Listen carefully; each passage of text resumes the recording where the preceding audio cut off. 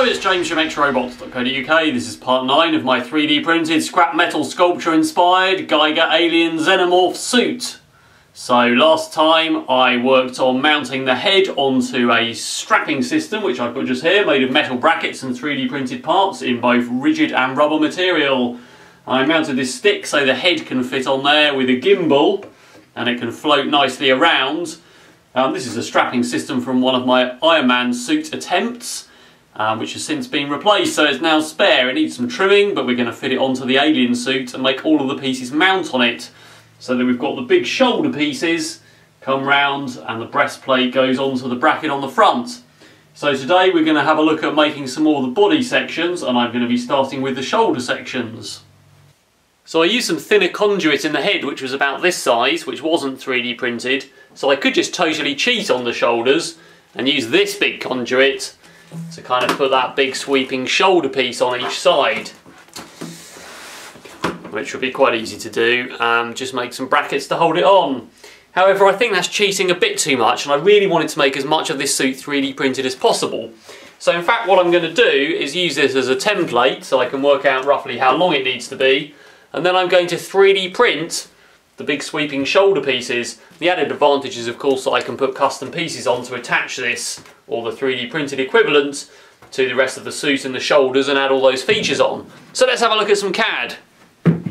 So my plan is to print a hybrid print of rubber and rigid material using the Lulzbot FlexyDually extruder, which can extrude NinjaFlex rubber and ABS plastic and mix the two together in the same print.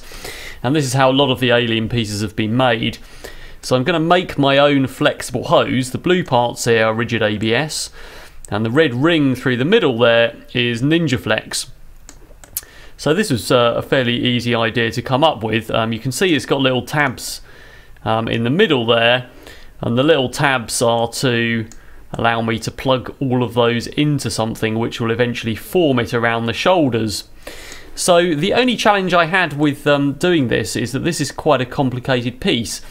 When I exported the STL file for 3D printing, it was 891 megabytes. So the next piece of software in the line is Slicer, which prepares that part for 3D printing and generates the G-code, which actually tells the printer what to do. Have a look at part 1 of the Alien project for more information on that. But basically, Slicer didn't really like an 891 meg STL. It was extremely slow to import, and then trying to define which parts are rubber and which are rigid. Basically it hung, and it probably would have got there eventually with maybe a faster PC, but I waited a couple of hours and then gave up. So instead I designed this part, which is very, very similar, but you'll notice it's got lots of flat edges, so that makes the file significantly smaller. The STL that came out of this was around 26 megabytes, which is much easier for Slicer to handle. And the reason for that is that of course a curved object is much more data than lots of flat objects, basically, simply put. So this file is much easier for Slicer to handle, and therefore we can process it much more easily for 3D printing. So again, the blue is rigid ABS and the red is going to be NinjaFlex. Now this, the sketch line on the bottom, this blue line you can see just here, that's basically 200 mil in diameter. So the whole length of this is going to be just over 600 mil, which is just the length that I need, and it fits on the print bed of the Lulzbot TAZ. So I'm not sure how long it's going to take to print, but let's slice that up and we'll get it printing and see what happens. Alright, so we're about 7 hours into the print. I'm printing this on a Lulzbot TAZ, and I've got Lulzbot's FlexyDually extruder, which is dual extruders. Well, the front one is there for doing NinjaFlex, the back one is for doing rigid material. So if you remember, all my blue parts in the CAD are the outside parts, which are rigid ABS, and it's just got to the part where it's putting NinjaFlex in the middle, so I don't know if you can see that. Let's just try and zoom in there. So we can see it's putting that core through, and it's switching between extruders on each layer. So there it goes, putting NinjaFlex in with the front extruder.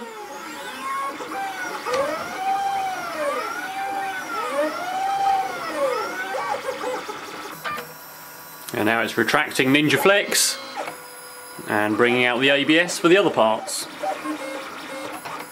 So here's the finished piece. It took 19 hours 50 to print. So I actually printed the ABS in quite a dense infill. I did it in about 70% solid. So that's probably why it took so long. And the reason for that was so that the NinjaFlex layers had something to print on top of. So if you print ABS parts in an infill that's too sparse, then when it comes to lay NinjaFlex on the top, there's nothing to stick it to and it doesn't work. So that's why I did it that way. I do need 2 of these, so I'm probably going to spend the majority of this episode making these parts and not a lot else, but we'll see how it goes. I may well print the second one in about 10% infill or something and take a chance and see if that works out, just to cut some hours off the print, because 20-hour prints aren't really much fun. But anyway, you can see this is flexible. It's still got the brim on the bottom, so I need to trim that and break them, and that brim was to stick all of these parts to the bed, so these break, and as I break them then obviously it becomes more flexible, so I need to do some clean up on those parts all the way through basically, and then obviously this whole thing is going to become one flexible hose. So this is the second one. We're actually only on 4 hours 47 and we're already well into the NinjaFlex there, so we've shaved a couple of hours off, and hopefully this one will complete in a lot less than 19 hours.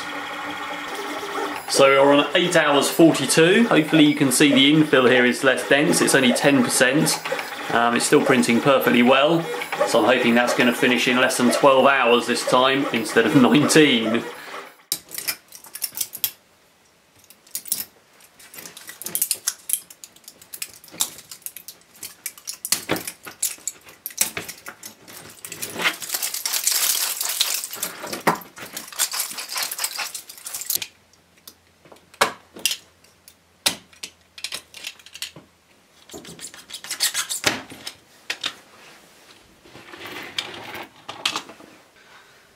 So here are the 2 items. They've come out really well.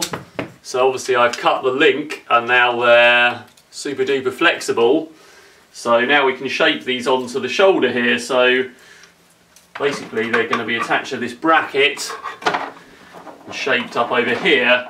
So we need to build some stuff to hold them in shape. The front here can be welded onto the triangular bracket. We need to kind of hold that in an arch over the top there and get the angle straight. So my original plan was to use the tabs that you can see on the inside of this here. I was going to use those to plug into basically stilts on every section that hold them in place. That's going to be quite tricky to design and get the angle right. What I really want to do is arrange it by hand and then make that part later as part of the shoulder feature.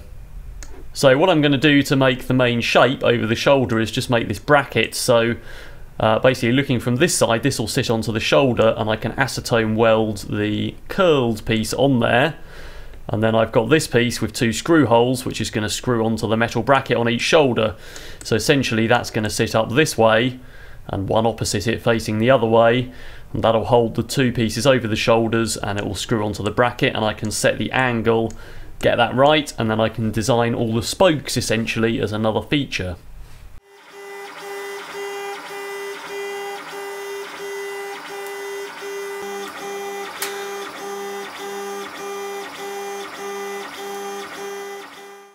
So I've printed out my 2 pieces, here they are. Those are going to fit onto here. So I've got screw holes in the bottom as you saw in the CAD diagram, and those are going to fit onto this. And I can change the angle there, and then I'm going to use these to shape around these nice pieces. I'm just going to do this some more. I'm quite happy with those, so we're going to stick those so they're shaped around there. That piece will sit on the shoulder, and that piece can come around in that direction. Obviously it'll be easier when they're stuck on to shape it up. So let's get those acetone welded on there in the same place, and then we can screw this on here and attach the front onto the triangular bracket. I'm actually sticking onto the surface here which was flat down on the print bed, and as was the back of these, so I've got 2 really smooth surfaces to stick together.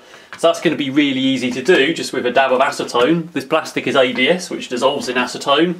So as with the previous parts I can actually make a chemical weld and stick that together. So I've got some more stuff in this pot you've seen before which is ABS dissolved in acetone to make an ABS paste. But I probably don't even need that, I can probably just put a dab of acetone on just stick this on here. So I'm going to go for the 4th segment to start off with. So there's a little bit hanging out the back, and the rest of that's going to go all the way around and leave a longer piece on the front. So I must remember to make opposites when I do the other one, so that I can make the left and right shoulders. So I don't know whether it's easier to turn it up this way, get the first couple stuck on there, and then work my way round. So try for one with some acetone here. So I've got the 4th one.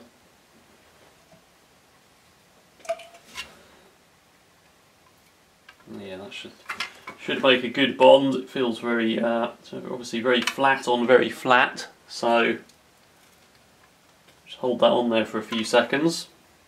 So I've stuck down both ends, and now I just need to put a bit of acetone in the middle there and get a few selected other ones stuck so it's nice and rigid.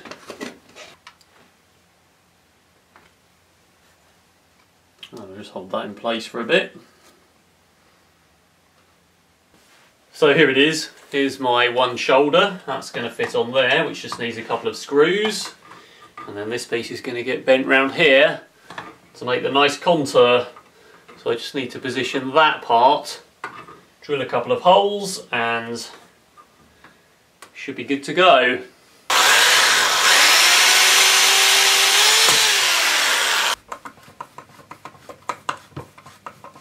So those are screwed on here, so we've got just about the right angle hopefully.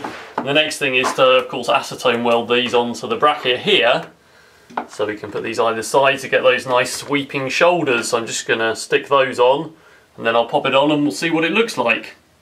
Okay, I've attached those pieces there, so we've got these nice sweeping shoulders. And of course this whole harness now lifts off here, so if I just lift this off the body harness, and I can put that on in fact.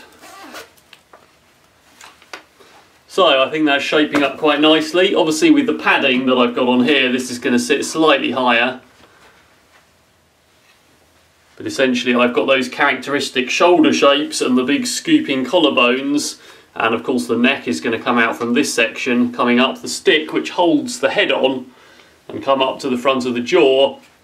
And the rest of the chest plate and the breastbone will get built down here with the ribs that come round. And I'm hoping the entire front of the suit will just lift off so I can take it off, and the back of the suit is going to go on like a backpack, basically attached to the strapping system.